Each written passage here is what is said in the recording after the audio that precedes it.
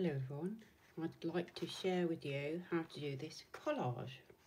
It's a little bit of a pepper, but it's done with toilet paper and PVA glue and watercolours. So first thing I did was I looked at a pepper, and then I took a little section of the pepper like this. Now to get that section, I took a piece of paper, cut out what we call a viewfinder, and it's paper folded over like that, and then I just went like that.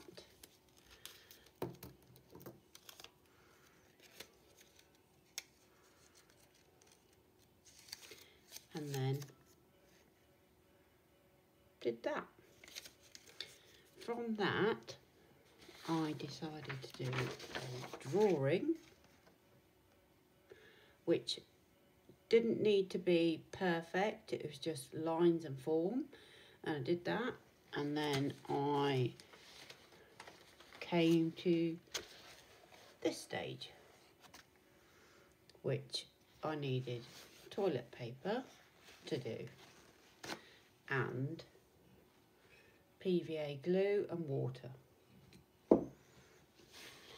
So I took my toilet paper and just folded it, held it in one hand and twisted. And then I got the PVA glue, put it on,